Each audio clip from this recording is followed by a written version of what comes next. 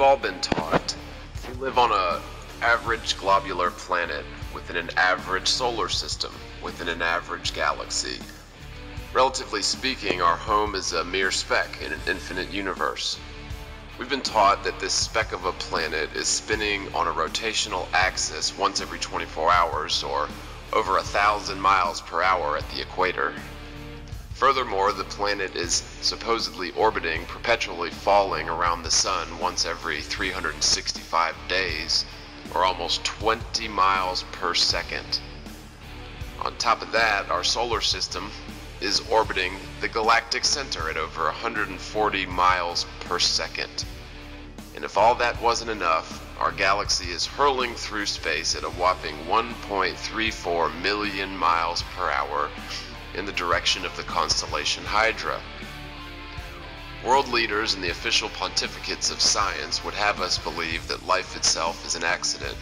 A cosmic game of chance usually results in lifeless, barren planets, but once in a while the chaotic universe will birth a planet that falls in the Goldilocks zone of its host star, meets certain chemical compositional requirements, and eventually circumstances can produce a so-called primordial ooze, which allows for a chemical reaction that somehow morphs into amino acids, and then single-cell organisms, then bacteria, and on until one day, under the perfect circumstances, through a process called natural selection, eventually intelligent life can emerge. They would have you believe that life on Earth isn't anything particularly special, and there's probably millions of other worlds within the infinite vastness of the universe which host intelligent life, effectively making our existence just another case of insignificant life in the universe. To be clear from the get-go, the idea of evolution and the globular Earth idea are just that, ideas, theories.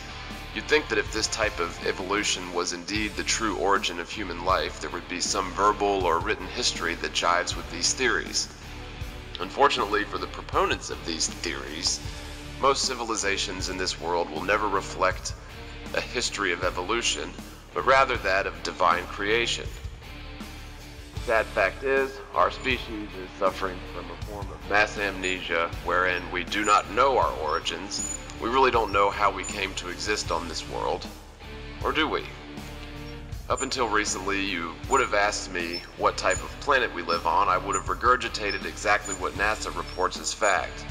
If you're not aware of the United States government recruiting Nazi intelligent agents, scientists, and engineers immediately after World War II, you need to stop this video and do some research on the origins of NASA, Project Paperclip, and Wernher von Braun, the Nazi origins of NASA. You'll be surprised to learn that after the Nazis were defeated in World War II, there was a frantic clamoring between Russia and the United States to stake claims in the Nazi intelligence, personnel, scientists, engineers, technologies, and resources. During the Nuremberg trials after World War II, Nazi scientists were secretly smuggled into America by our very own government by the thousands. The History Channel would have you believe that we took in a few dozen of the top minds in Germany. The magnitude of this understatement cannot be understated. We took in countless thousands of Nazi scientists, gave them immunity for any crimes against humanity they might have participated in during the war, and kept this information from the United States citizens for over 50 years. Our government took in thousands and thousands of the brightest Nazi minds and paid them to spearhead programs like NASA. If you aren't aware of the Nazi origins of NASA, then this might come as a surprise to you, but NASA is nothing more than a pack of professional liars, pseudoscientists, charlatans, Freemasons, and Mormons. They've asserted their scientific godhood status wherein no one can question their official line without being ridiculed and dismissed as stupid or crazy. If you write the textbooks that physicists study to pass an exam, aka vomit regurgitation, anyone who doesn't conform to your paradigm will never make it as a student or a scientist for that matter, and will therefore never challenge your preconceived, pre-approved paradigm. You may not be aware that every single astronaut in American history was either a Mason or a Mormon or both. Now, I don't have anything against your average Mason or your average Mormon per se. However, both Masons and Mormons have sworn a blood oath to a secret brotherhood that trumps any other oath they might have subsequently taken. One of the 10 Commandments of Christianity, for example, involves not bearing false witness or not lying. One of the only commandments of Masons is to not divulge lodge secrets, and that includes lying your ass off about the lodge's true purpose, if necessary. Most Masons are in the Blue Lodge, or introductory 3 degrees, wherein they are misled as to the true meanings of certain concepts involved with Freemasonry. But they are also misled into believing that they have a firm grasp of the same concepts. This is proof positive that most Masons are probably well-meaning, honest people with good intentions, but they are unwittingly participating in Luciferian practices. With all that being said, do you really want to take what a group of Nazi Freemasons and Mormon scientists state as absolute fact without checking it? Do you really trust NASA as an unquestionable source of scientific truth? Now, I'm probably picking on the Nazis a little bit too harshly here, as World War II was a manufactured event, planned and executed by powerful global elites, with the end goal being the overnight ruination of the sovereign German people and the creation of the nation-state of Israel, all in accordance with biblical prophecy. You don't need to believe in the truth of biblical prophecy to realize that the global controlling elite must use the biblical prophecies as a strategic playbook. It's even been argued that Hitler was in fact a Khazarian Zionist, placed in his position in order to justify the homecoming of all Jews to the new Israel, with utter disregard for the Jews and other races in the concentration camps, because those Jews were mingling with the Goyen or sullying their perfect superior bloodline. But that's a topic for another discussion. I will state, however, that the very same secret cabal that was responsible for fomenting and funding World War I and World War II are most certainly responsible for the false flag 9/11 attacks and the subsequent abandonment of U.S. civil liberties. The militarization of the American police and the domestic spying programs such as the Patriot Act, which were propped up by the convenient pretext created in September of 2001. These people plan so far ahead that it typically takes generations for their plans to come to fruition. While they are incredibly patient, they'll always try to accelerate their agenda whenever possible. This is blatant proof of foreknowledge on the part of the neoconservatives who took over our government when W. Bush was elected. The Project for the New American Century's manifesto, Rebuilding America's Defenses, was a mission statement type document wherein neoconservative Republican plutocrats described the need for catalyzing event or a new Pearl Harbor in order to catapult America into their vision of the 21st century, wherein America will dethrone their new world order. Now, during the late 50s, mere years after the end of World War II, when the Nazi NASA was being created, there was a vacuum of power in Europe. America and Russia began a frantic contest to suck up German technology and resources, which ultimately coalesced into the so-called Cold War that my generation grew up in. The United States and Russia's rocket technology was utter crap when compared to the German technology. If you compare the German Super Tiger tanks to the US Shermans, you'll have a basic understanding of what type of engineering advantages Germany held above the US and all other contemporary nations. In other words, the United States was lusting after the power held by the Nazis. This statement must be true, otherwise our government never would have allowed Nazis like von Braun to enter America with immunity, let alone give them huge salaries and the latitude to run national programs such as NASA. It's worth mentioning that George W. Bush's grandfather, Prescott Bush, was caught trading with the enemy by providing financing, oil, and steel for the Nazi war machine.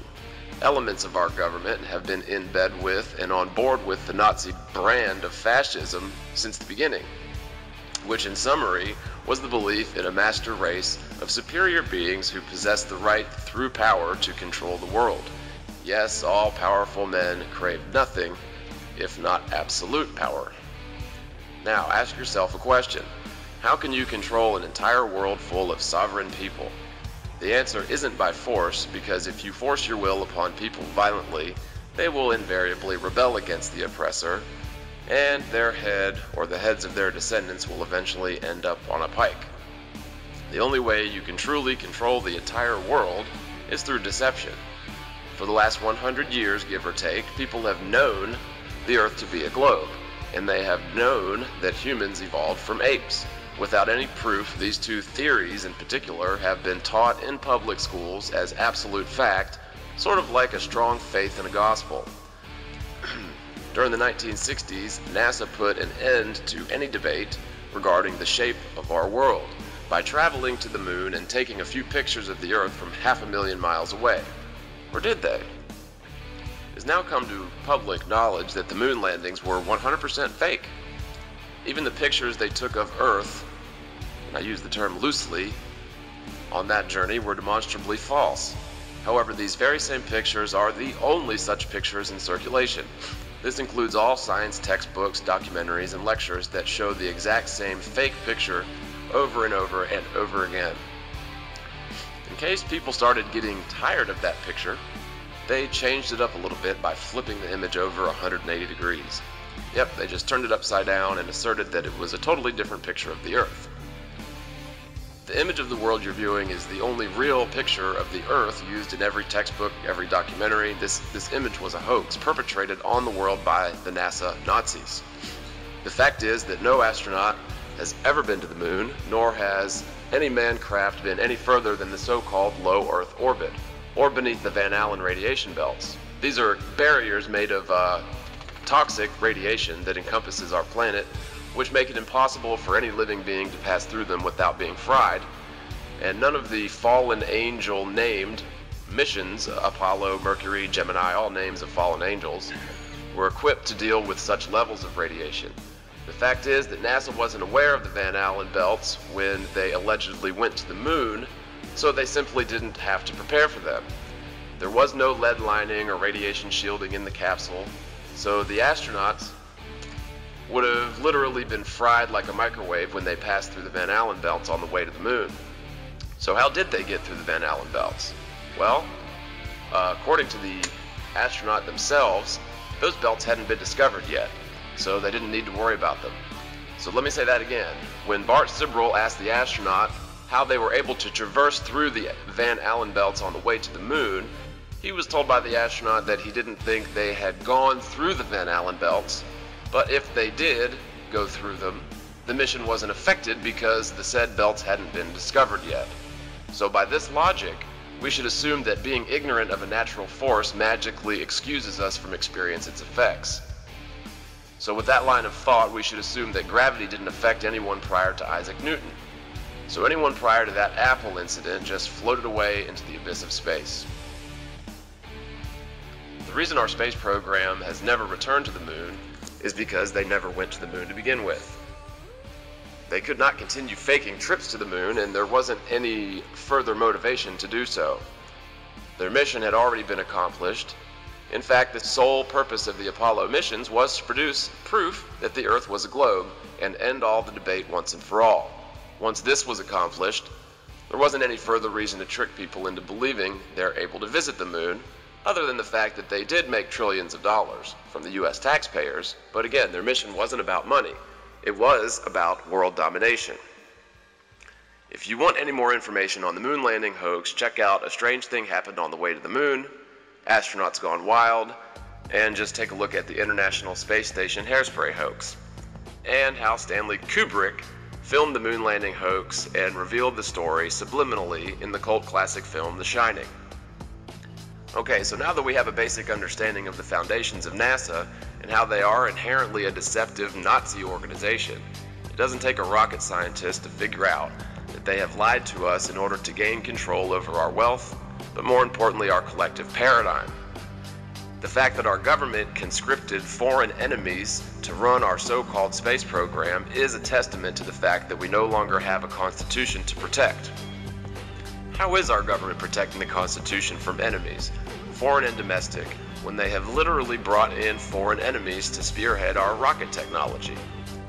It's much easier to control a globe than it is to control a potentially infinite world. With these facts in mind, we must totally disregard any information vomited forth from NASA, every last bit of it. If you decide to eat up the Nazi NASA vomit, you deserve the consequences. which are fundamental misunderstanding about our place in the natural universe. In light of this information, we must verify with full scrutiny anything NASA has claimed since its very inception. They are not a trustworthy source of information, and we can no longer blindly add their ridiculous claims into our textbooks and documentaries, and ultimately purge all of NASA's poisonous lies from our collective consciousness.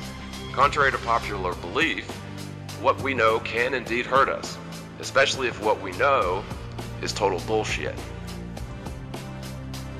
There is no proof that our world is a planet orbiting the sun. There is no proof that the sun is 93 million miles away, or that the moon is nearly 240,000 miles away. And finally, there is no proof that our world is a globe. There is, however, empirical evidence that suggests our planet is in fact as flat as a fritter, and that the sun and moon are much closer than we've been told. I'm going to touch on some of the most important pieces of evidence that need to be either explained or disproven, which demonstrate that our world is indeed a plane, meaning a flat surface, and it is not a globular speck of dust orbiting the sun. Air travel. East to west flight times are the same as west to east flight times. If the Earth was actually spinning at 1,000 miles per hour, then a westbound flight should take at least twice as long as an eastbound flight. Horizons always eye level, regardless of altitude. If you are on a globe, the higher up you go, the lower the horizon should appear relative to distance. In fact, there should be an exponential effect wherein the horizon would appear to drop lower and lower as you gain altitude the further away you look. Eventually, once high enough, you wouldn't be able to see the horizon at all. I've been on several airline flights, and I've never seen the horizon drop off in the distance. And no, you cannot see the curvature of the Earth in an airplane window. Either the windows are fisheye glass, which makes any straight line appear curved, or you have been so brainwashed that you render the perfectly flat horizon as a curve in your own brain. Even if Earth was a globe, you wouldn't be able to detect such a curve on the horizon from an airplane, as a sphere would simply cease to be visible below the horizon at a drop-off point. This simply isn't the case because we're not on a sphere. You would, however, on a sphere, see the horizon drop lower and lower as you gain altitude and look further away until the horizon would finally disappear beneath itself. Since we're not on a globe, we instead see a perfectly flat horizon at eye level as far as the eye can see, no matter how high in altitude we may climb. This is a flat world, not a sphere. Furthermore, if you are on a globe, what you should see is the higher you are in altitude, the horizon should appear to drop exponentially the further and further you look away. You should see buildings appear to angle away from you the further away they get. But instead, all buildings appear to be level and flat, regardless of how far away they are. Sun rays. You can see hot spots directly beneath the sun on the tops of clouds. If the sun was truly 93 million miles away, the light from it would be so diffused by the time it reached Earth, you would not see such hot spots on the tops of clouds.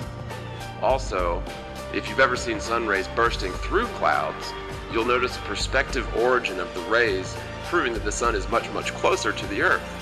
If the sun was indeed 93 million miles out, the ray burst through clouds would appear as parallel lines, not convergent lines. The relative size of the sun and moon. You probably have noticed that the sun and moon appear to be identical in size. NASA would have us believe that this is because the sun is exactly 400 times larger than the moon, but is also exactly 400 times further away than the moon. This is crap. Nightly moon disappearances. Anyone? Have you ever noticed the moon disappear at night, only to reappear nearing the morning? No, because the sun and moon are never on opposite sides of the Earth. I believe the sun is slightly larger than the moon and only slightly further away, but not 93 million miles away. Ships at sea would appear to drop lower and lower on the horizon the further away they get, while tilting away from you, apparently, the further away they get. Constellation realignment. If our galaxy was just one of 100 billion hurling through space at millions of miles per hour, and all the other galaxies were doing the same thing, Wouldn't you expect to see some relative change in the night sky over thousands of years? It seems to me that the night sky has remained constant throughout history, and we still have all the same astrological configurations as the ones that were developed in ancient times. Proposed orbital patterns are too chaotic. Take a look at this video and you'll see that the law of gravity as described by Einstein's theory of relativity does not account for planetary behavior in the proposed orbital patterns. Gravity only seems to account for the planetary orbits if the solar system is standing still. But according to NASA's own theory, the Sun is traveling through space, orbiting around the galactic center. So how does gravity explain the vortex patterns displayed by planets here? It doesn't. There is no explanation for this computer model, and it simply doesn't work. Objects orbiting a moving body like the Sun in this model would be cast out of the orbit almost immediately because there's nothing to hold the planets to these orbital patterns. Poor quality images cut into crappy animations of the Earth rotating from space. For all the countless millions spent on these space programs, the best we can get are these low-resolution composites of the Earth's rotation, and the only high-res animations we get are CG composites. I call bullshit. There are some excellent sources of information on the flat Earth fact versus the globular soup theory, but be careful about the disinformation campaigns as always. There's literally a fake shill dummy campaign that's been around for quite a while. It's either the Flat Earth Society or the Flat Earth Research Society. It's one of those. One of those is a joke. They make outrageous claims about the flat Earth theory that are demonstrably false, bring in red herring arguments to life. They effectively place the flat Earth into the tabloid bucket for most people that research the topic. There are some legitimate people who mean well and seem to be mostly correct about the reality of this situation. On the other hand, you also have some legitimate sounding people who want to smear this discussion by speaking truth mixed with obvious fiction, and will attempt to derail this discussion by any means possible. This is the discussion they don't want you having. This ties in so perfectly to all the other modern conspiracies perpetrated upon us by the elite cabals in power. If we can bring this discussion to life, we might just have a chance at beating this great deception. I don't think that anyone has all the answers at this point, but I personally agree very strongly with the facts surrounding our flat world, and very strongly disagree with the half-truths and total bullshit that has been half-heartedly shoveled on our proverbial heads by the Nazi NASA. A couple of guys who I strongly recommend and have borrowed some clips for this video are Math Boylan, the NASA channel on YouTube. Math is a hyper-realistic painter, stand-up comic, and a total fucking trip. This dude seems to be pretty smart and was apparently a private contractor for NASA, specializing in ultra-realistic renderings of hypothetical alien worlds with attention to specific lighting scenarios based on predefined mock celestial events. You really need to look at this dude's YouTube channel, as he is responsible for breaking much of the insider information in terms of how NASA operates. Time-lapse footage of the Earth from space, video footage sped up, but the clouds don't mutate.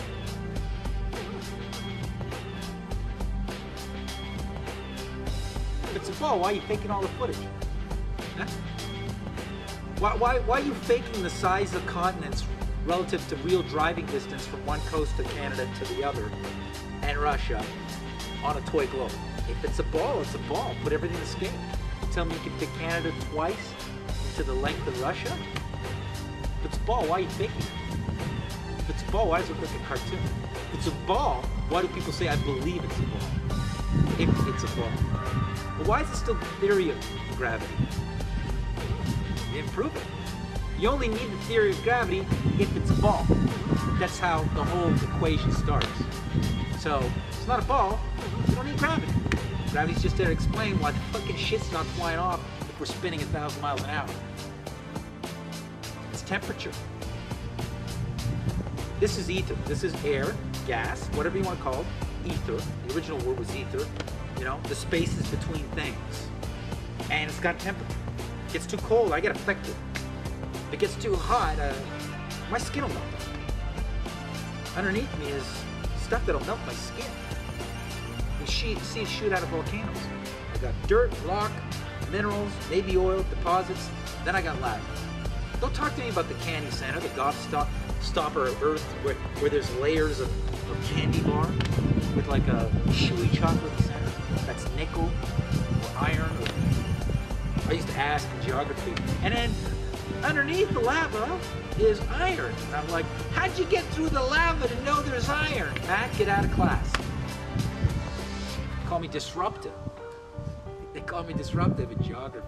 The class would laugh, but I would be kicked out because I was making jokes.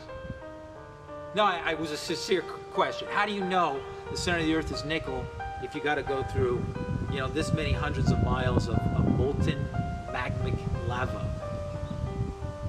Funny, eh? The center of the Earth is cartoons. Your maps are cartoons. Those aren't the real sizes of the countries. The toy globe is inaccurate. It's a toy. That's how inaccurate it is. It's a toy globe. But apparently, you can't make everything to scale if it's a globe. As long as it's 3 parts. Matt seems to assert that our world is an infinite plane and it resides within a bucket of sorts, flanked on all sides, 360 degrees, by ice wall known as Antarctic. Now, according to this model, and I happen to agree with Matt's model, there's a strong magnetic field at the center, which is the North Pole, and this actually happens to be the epicenter of the entire universe. All celestial bodies, including the sun, the moon, and the wandering stars, aka the fallen angel planets, Saturn, Mars, Mercury, Venus, all named after Nephilim. Matt believes, and again I agree, that our world is in a fixed position where essentially nothing meets matter. Beneath the surface of the Earth, you have hot magma, and when this comes in contact with the nothingness, it cools and coalesces into the solid Earth that we walk upon. Everything in the night sky is in fact perpetually rotating around this magnetic center. In this model, our world is probably one of many, or even one of an infinite number of worlds that are contained within the plane. And on the other hand, you have Eric Dubay, who is an accomplished author, world traveler, hippie dude who seems pretty cool in a creepy New Age kind of way. Matt Boylan seems to think that he's a shill because he reports that the Earth is, while flat, still an enclosed system with physical or metaphysical boundaries above and around it, also totally flanked by a 2-mile tall ice wall known as the Antarctic. Now in this system, there's probably a dome or a boundary at some point if you go up high enough into the sky. According to Eric, the ice wall marks the end boundary of the world, and the dome marks the endpoint of sorts in the sky. I agree with Matt's model for a few reasons. One of the biggest reasons is because if the Earth was an enclosed system, as Eric Dubay suggests, I don't see the world's powers going to such lengths to suppress its flatness. I can, however, see them desperately trying to suppress the fact that the Earth we're standing upon is potentially limitless. I believe, rather, that the Earth is an infinite plane and that the only enclosure to our system is the superficial boundary of the outer wall known as Antarctica. I stand to be corrected on this, but with the evidence available to me at the time, this very well may be the case. Now, right now, as we speak, every military in the civilized world has a responsibility of keeping anyone who tries to go to the outer wall out. If this was just another continent covered in ice, why would they want to keep people, and more importantly, corporations, out of the Antarctic?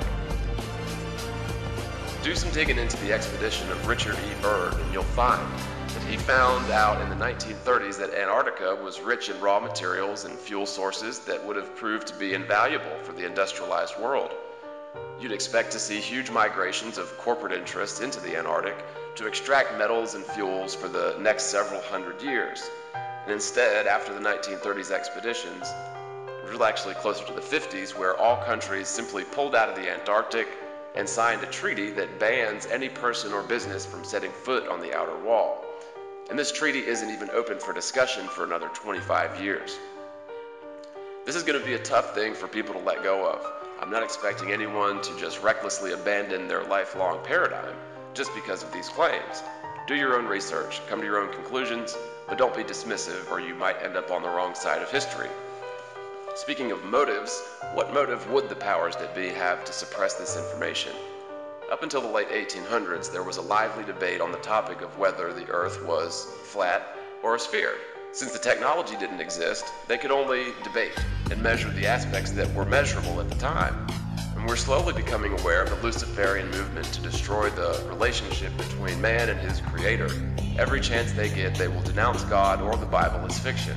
So, by proving that the Earth was a globe, Nazi NASA effectively proved that God was a liar and did not create the Earth as a fixed plane for humans to hold dominion. But furthermore, so many scientists have their reputations tied up in theoretical physics based on the globular Earth model. It will crush their paradigm, so they'll do anything to keep this information suppressed.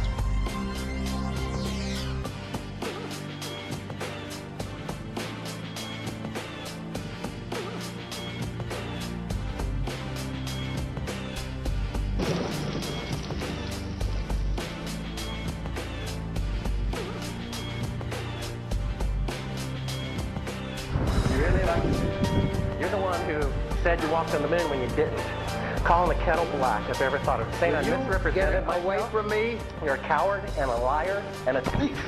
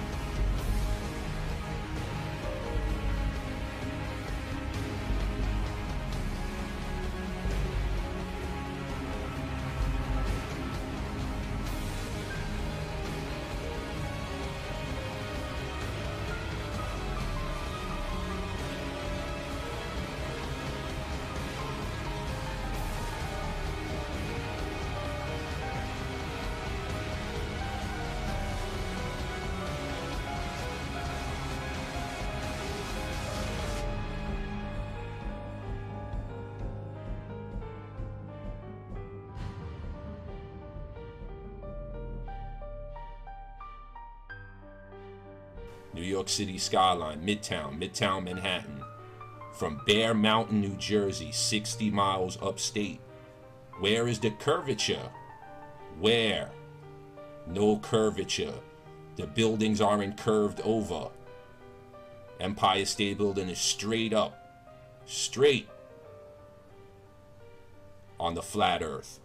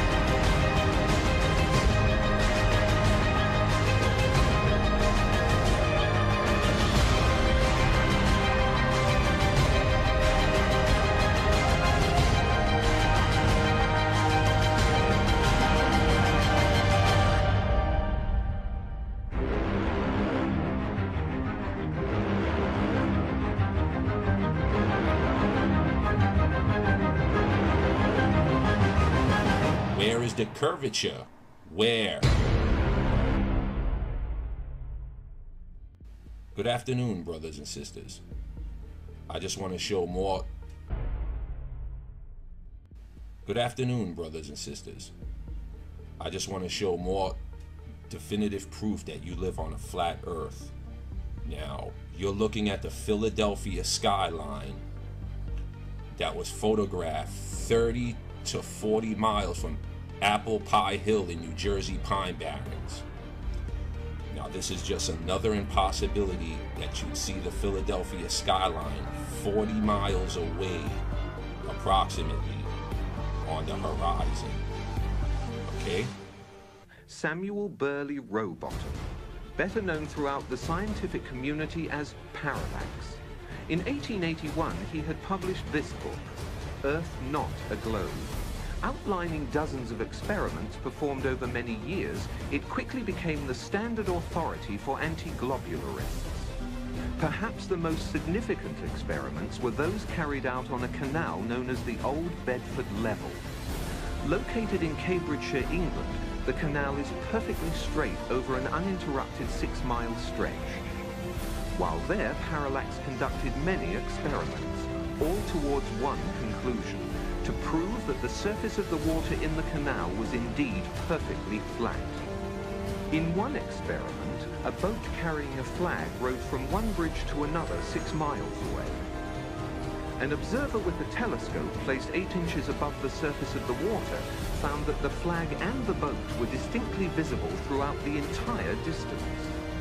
If the Earth is a sphere with a circumference of 25,000 miles, then over a distance of 6 miles, the second bridge should mathematically be 16 feet below the observer's eye line.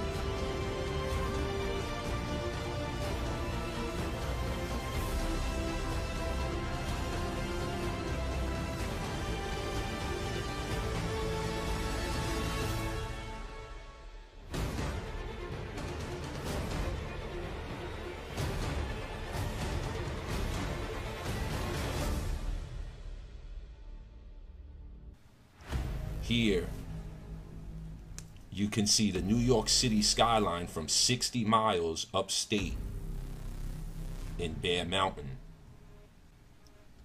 60 miles upstate, and you can see the Freedom Tower. No curvature. 60 miles away. This is Bear Mountain. Here's another image from Harriman State Park, way upstate, about 60 miles from Manhattan. There's the Manhattan skyline on the flat earth. How could you see the Manhattan skyline perfectly flat from 60 miles away? How? Brothers and sisters, I want you to know that there is a spot in New Jersey, Washington's Rock, where with the right camera, you could see both skylines of New York and Philadelphia in opposite directions at the same time. New York City and Philadelphia are 120 miles apart, but yet from Washington's Rock in New Jersey, the Philly skyline and the New York skylines can both be visible at the same time in opposite directions.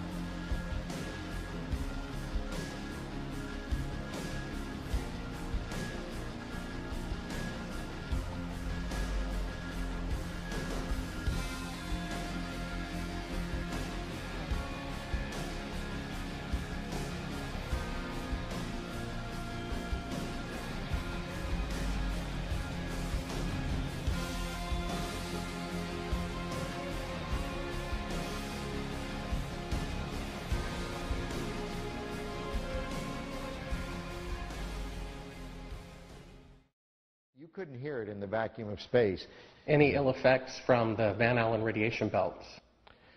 No. Now, I'm not sure we went far enough out to encounter the Van Allen radiation belt. Maybe we did. Beginning at an altitude of 1,000 miles and extending an additional 25,000 miles, lay lethal bands of radiation called the Van Allen radiation belts.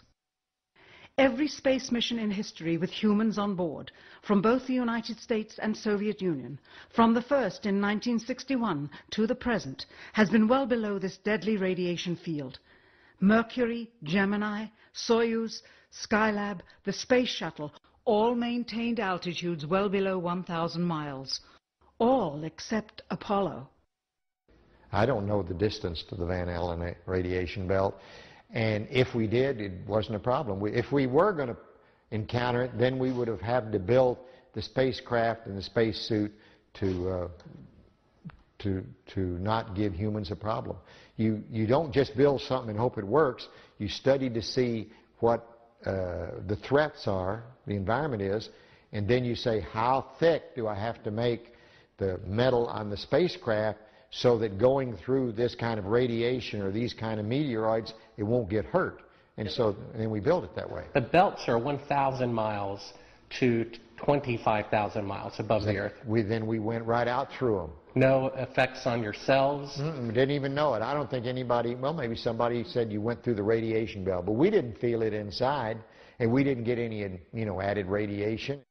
In 1998, the Space Shuttle flew to an altitude of 350 miles, one of its highest altitudes ever, hundreds of miles below the beginning of a field of radiation that was so severe that the astronauts inside of their shielded spacecraft and inside of their shielded spacesuits saw flashes of light with their eyes shut that they described as shooting stars, due to radiation penetrating first the shuttle's shielding, then their spacesuit shielding, then their skulls, and finally the retinas of their closed eyes. As a result, CNN issued the following report noting NASA's unpredicted surprise. The radiation belt surrounding Earth may be more dangerous for spacewalking astronauts than previously believed. Scientists say the phenomena known as the Van Allen belts can spawn killer electrons when the Earth's magnetic field changes. These electrons that are being studied could have an important effect not only on satellites, which has happened in the past, but could also affect the astronauts by creating large doses of radiation that could influence their health. The electrons can penetrate through various materials, including spacesuits, and can pass through, in fact, the walls of the space station, and can create high charges deep inside of these objects. No strange occurrences? Nothing like that. The space shuttle... go ahead. The space shuttle went to 365 miles a few years ago. Because I worked in news. I saw CNN. They said that the radiation belts surrounding Earth are more dangerous than previously believed because the astronauts saw shooting stars with their eyes closed just when they got within 600. Radiation belt. We saw shooting stars, but they're not shooting stars from with your eyes closed, although they look like it. If you're out in space beyond the Van Allen belt, and probably within the Van Allen belt, and close your eyes, and just pay attention. You don't notice it unless you pay attention. Then all of a sudden you'll see a little flash like a shooting star, except it's like that. There goes one this way. Then one just blossoms. And then not that fast. Maybe you wait 3 minutes or 2 minutes and one goes whoosh. Then you see them whistling by. Not on our mission, by the way, they hadn't been discovered yet. Then you see them whistling by. Not on our mission, by the way, they hadn't been discovered yet. Then you see them whistling by. Not on our mission, by the way, they hadn't been discovered yet. I saw them one day.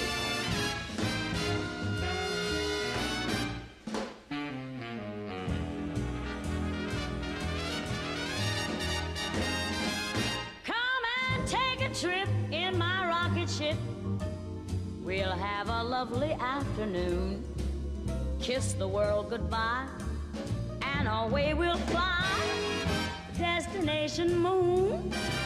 We'll travel fast as a light till we're out of sight. the earth will be like a toy balloon. What a thrill you'll get riding on my jet, a destination moon. We'll go up, up, up, up, straight to the moon we two, high in the starry blue. I'll be out of this world with you, so away we'll steal in my space mobile, a supersonic, a honeymoon. Leave your cares below, pull the switch, let's go, a destination moon.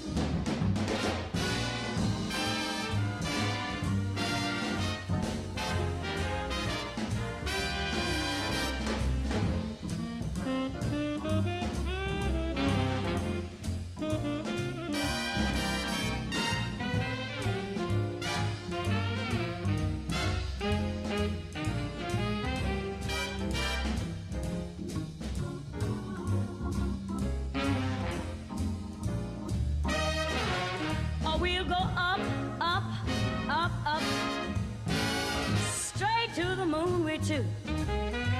We'll be high in the starry blue. I'll be out of this world with you, so away we'll steal in my jet mobile, a supersonic, a honeymoon. Leave your cares below, pull that switch, let's go, destination. We're flying high up in the sky, destination, destination moon.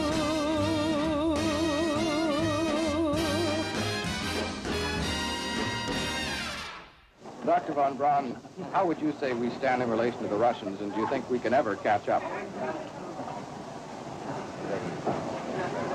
I'm convinced that in the space field, the Russians are ahead of us, particularly in large weightlifting capability, and that at the moment the problem is not so much to catch up, but first build up the working speed that they have already demonstrated. After we are running as fast as they do, there's still a considerable gap to close, and only the future will tell whether we'll manage to close that gap. We cannot and will not ever get into this race as we should, so long as all of our objectives are short-term objectives.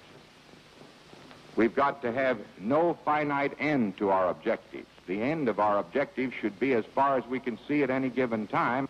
But right now, we need a 10 to 12-year program that has as its ultimate goal the manned domination of space. And if we don't, we're going to be in trouble. I believe that this nation should commit itself to achieving the goal before this decade is out of landing a man on the moon and returning him safely to the Earth. We must assure our preeminence in the peaceful exploration of outer space, focusing on an expedition to the moon in this decade. T-minus 60 seconds and counting. We passed T-minus 60. 55 seconds and counting. Neil Armstrong reported back when he received the good wishes. Thank you very much. We know it will be a good flight. Good luck and Godspeed. 40 seconds away from the Apollo 11 liftoff. All the second stage tanks now pressurized. 30